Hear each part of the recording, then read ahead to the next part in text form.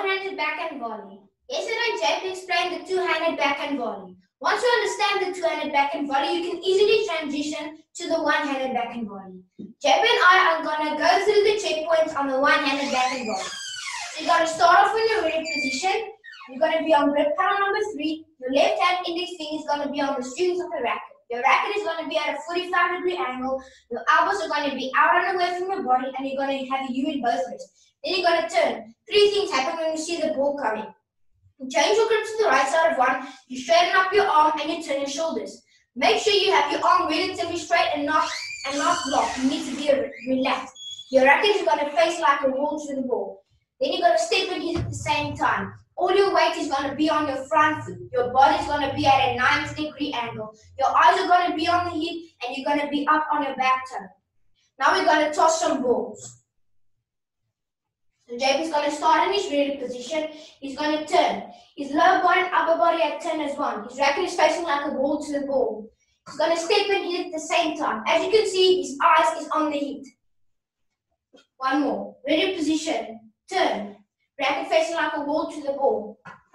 As you can see, he has a U in the wrist, his eyes is on the hip, his body is at a 90-degree angle, all his weight is on his front foot, he's up on his back toe, and his hands is forming a straight line. Now we're going to switch. Okay, now Gabby's going to have a ready position. Her index finger is on the string. She's going to turn. Her lower body and upper body at turn is one. She pushes the ball forward. Her volley is a linear swing. She's going to have a ready position once again. Grip 3 with the right hand. She's going to straighten up her arm. Grip right side of one. Her body is at a 90-degree angle. And that's the picture of the one-handed backhand volley. Now we're going to move on to the one-handed backhand ground stroke. JP and I are going to go through the checkpoints on the one-handed backhand ground stroke. You're going to start off in your same ready position with your left hand index finger on the strings of the racket. Then you're going to turn. The same 3 things happen.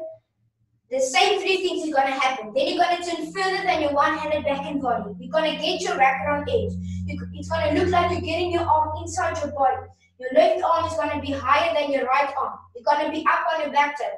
Then you're going to sit in your imaginary chair. You're going to have a 3-point landing. Racket goes down, body goes down as the foot steps out. You're going to tap the Shivani's head. Then you're going to lift up. Your racket is going to be vertical at the hip. You're going to lift before contact. Your body is going to be at a 90-degree angle. Then you're going to go up a flight of stairs and you're going to have 88, early armpit, body at a 90-degree angle, and your hands are going to form the line and you're going to be up on your back toe. Now we're going to hit off the cone. So you're going to put the cherry on the ice cream cone. Remember to always make your letter L. So you're going to start off in your same ready position with your left hand index finger on the strings of the racket. Then you're going to turn. The same 3 things is going to happen. You're going to turn further than your volley. You're going to get your racket on edge. Your arm is going to be relatively straight. Your left elbow is going to be up. Then you're going to sit in your imaginary chair. You're going to tap the Shivani's head. Then you're going to tap the cherry off the ice cream cone, racket vertical at the hip. You're going to have 88, early armpit, body at a 90-degree angle. Now we're going to do it again, but now we're going to do it with a 2-part swing. You're going to make your letter L. You're going to have your same ready position. You're going to turn. This is your first part. You tap the cherry off the ice cream cone, and that would be your second part. Now we're going to toss some balls.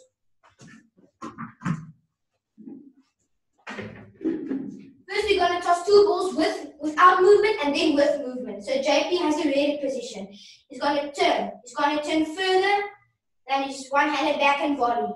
He's got to sit in the chair and his lift up. As you can see, he has 88 early armpit. Now we're going to do one more. Ready position. Turn. Turn further. Racket on edge. Sit in the chair and lift up. As you can see, his body is at a 90-degree angle. Now we're going to do 2 with movement.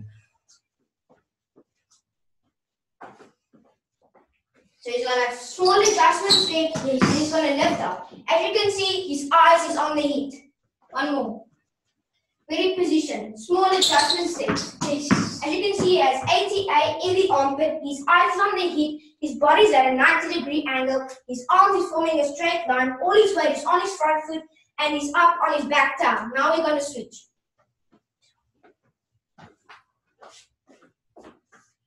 Gabby has a ready position. Her right hand is grip number 3. She's gonna turn. The lower body and upper body are turned as one. She's gonna sit in the chair, lift up, upward swing for a downward spin. Gonna go back in a ready position. Left hand index finger on the string. She's gonna turn. Her grip's on the right side of one. Her left elbow is higher than her right elbow. She had 80 armpit.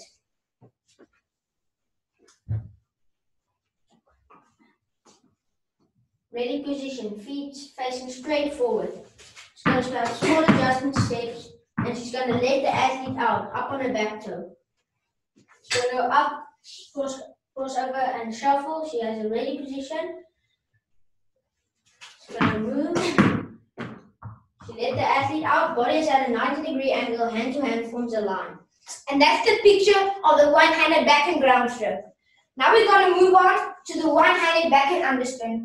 We stay away from the word slice because people think they need to chip and chop. And chip is for a party and a chop is for a bride. Let me show you a picture of the one-handed backhand underspin. You're going to have the same ready position with your left hand index finger on the strings of the racket.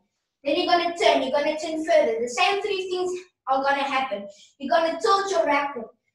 Your racket is going to be slightly open. Your left arm is elbow is still going to be up.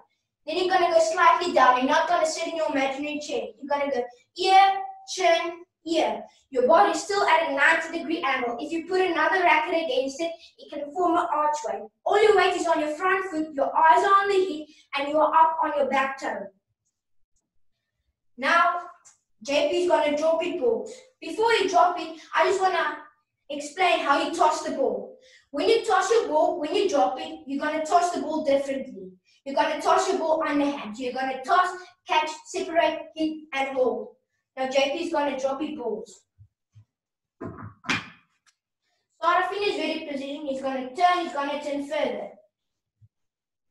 He's going to turn more than sideways so that you can stay sideways. So when you hit your backhand underspin, you want backspin on your ball. One more.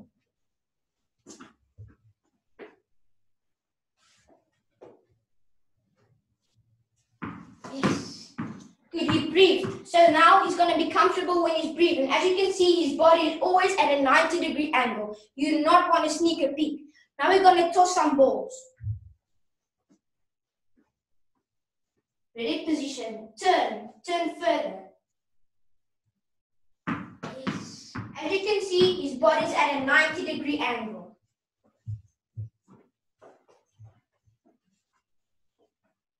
Ready position. Turn further than your volley. Stay more than sideways. Turn more than sideways so that you can stay sideways. As you can see, his eyes is on the hit. Now we're going to do 2 with movement. Ready position. And a small adjustment steps. It's good that he's letting the athlete out and his eyes is on the hip and his racket and he has a U in his wrist. Okay, one more with movement. Yes.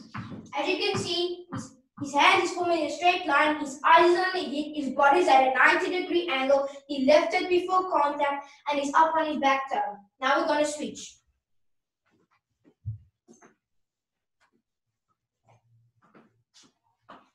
Okay, Gabby has a ready position. Her feet facing straight forward. She's going to turn. She's going to turn further. Turn more than sideways to stay sideways. Left elbow is up. The racket is still on the same side of her body. If you put another racket against this racket like this, it will create a racket archway. Her racket is 45-degree angle. She's going to turn. Lower body and upper body are turned as one. Her arms relatively straight. She drove the ball. She didn't scoop it. Now we're going to do 2 with movement. We're going to have a ready position. Left elbow a little bit higher than the right elbow. She's going to have small adjustment steps. Her arm was tilted, but she didn't let her left elbow fall. Her left palm was down on the finish. The body's at a 90-degree angle and she's up on her back toe. And that's the picture of the one-handed backhand underspin.